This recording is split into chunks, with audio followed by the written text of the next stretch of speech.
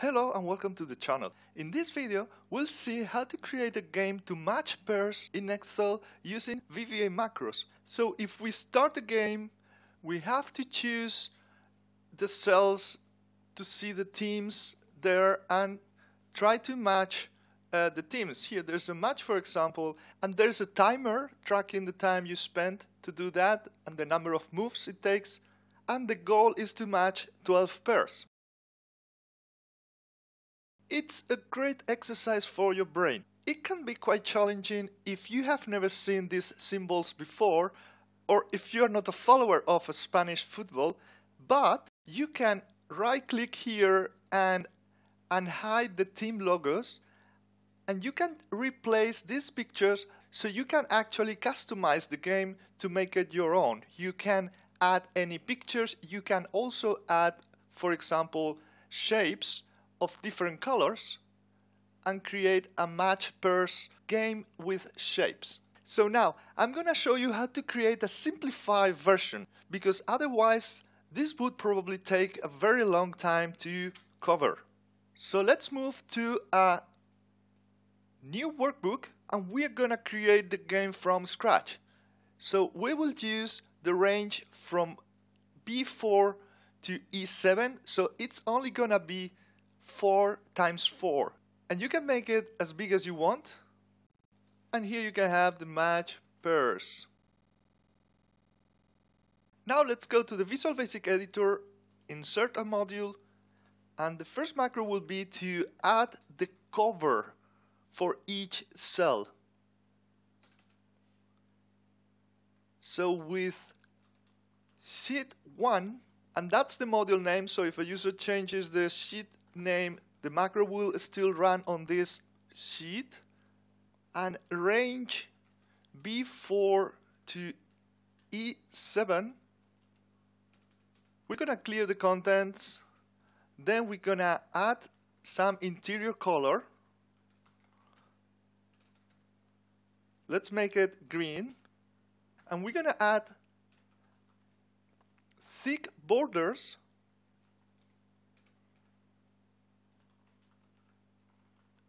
Let's say blue. We can end with here.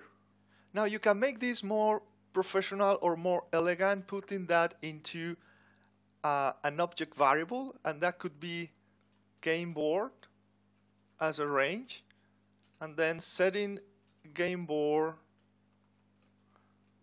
as all of that. So now here we can just use with game board, and even sheet 1 could be set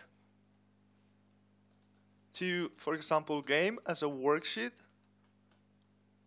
and we would say set game as sheet 1, or referring to the name of the sheet here with sheets game, and then taking this object variable here. So either way, any of those would work. Now if we run the macro, we get the covers in green. You can change the color for the board. Now we're gonna add the numbers, but the numbers are gonna be hidden. So they could actually be hidden in the same sheet, but I'm gonna put them in a different sheet. So let's add another sheet, and we'll create another macro to arrange I'm gonna call cards. In this case, the cards are numbers, and we're gonna add those numbers randomly to each cell in the board. So for each cell and in this case it's gonna be sheet 2 dot range, and is exactly the same range. We're gonna get a random number, so the number is gonna be an integer random between 1 and 8, and if the number has not yet been added twice, so if the worksheet function countIf in that range, so I'm gonna copy exactly that range for that number, is below 2, so there are not yet, then we can add to that cell the number. And here in the end, we are gonna go to the next cell. But what happens if the number has already been placed? We need to put this in a loop until the number is found. And when the number is found and can be placed, we will exit the do loop. So let me indent that. That's here, and that's inside the for.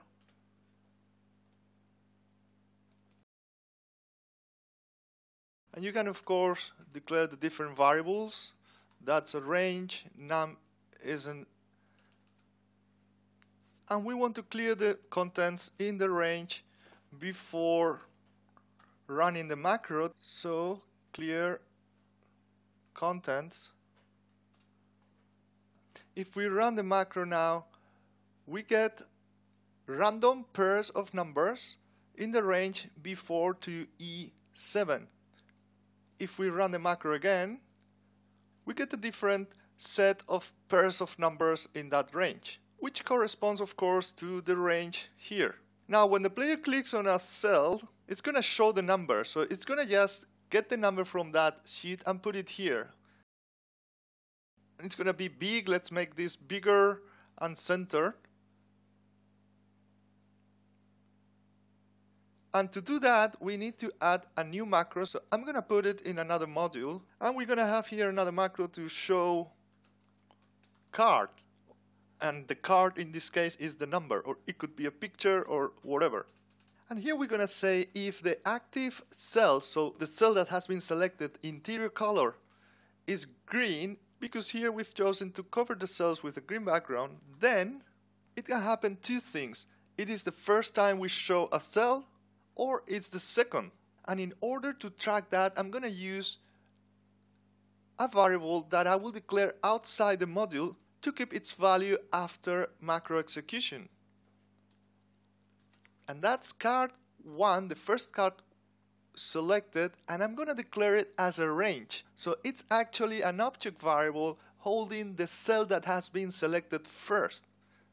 So now here, if card 1 is nothing, so if this is the first time we select a cell, then we are going to show the number. But first of all, we're going to set card 1 now is the active cell.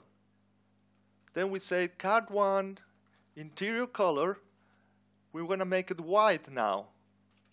And finally, card 1 dot value, now it's going to be equal to sheet 2 dot range card 1 address dot value.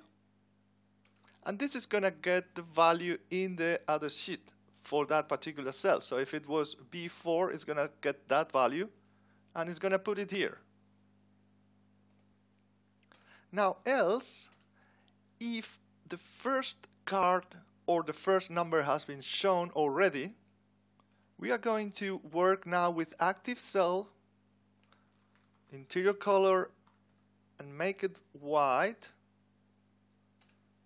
Then again, the active cell value is going to be the number in that cell.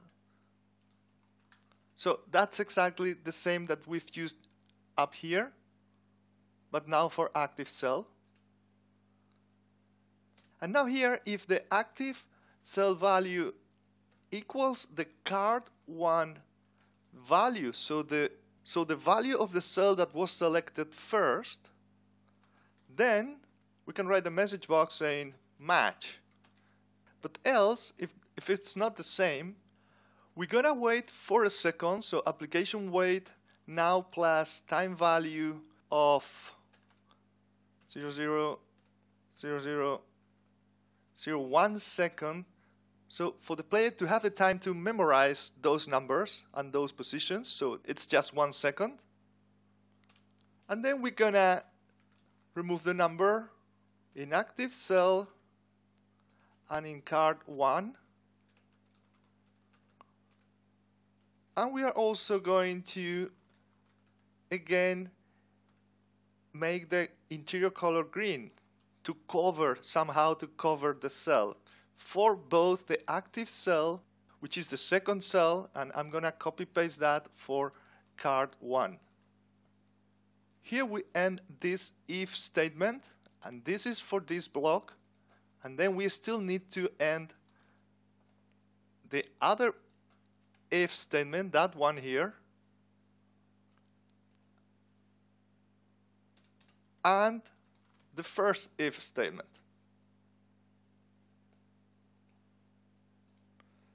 And here after this, regardless of whether it is a match or not, we're going to set card 1 to nothing.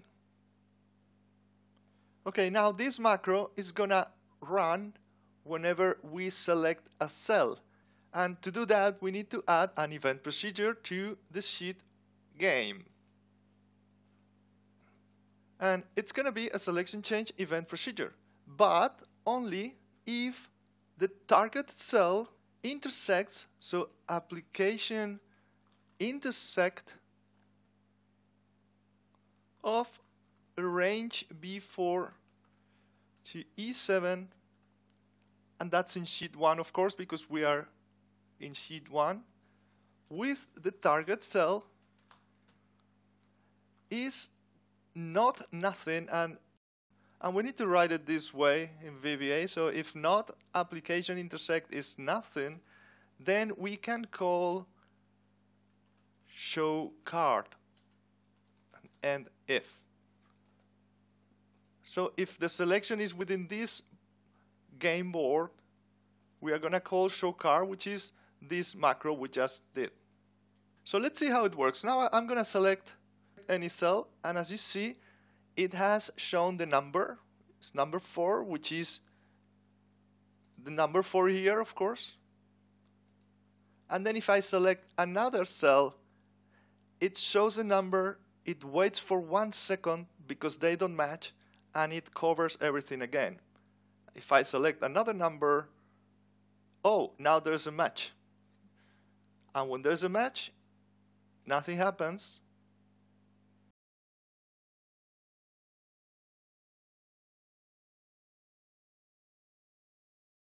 And that's how it works. And you may want to add a button here to start the game all over,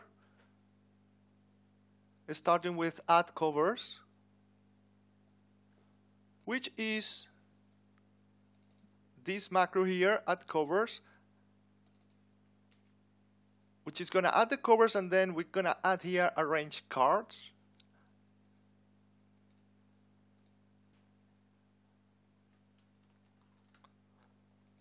And if we click the button, it's going to start all over again with a different combination of numbers. So that's how we create a game to match pairs in Excel using VBA macros. Thanks for watching.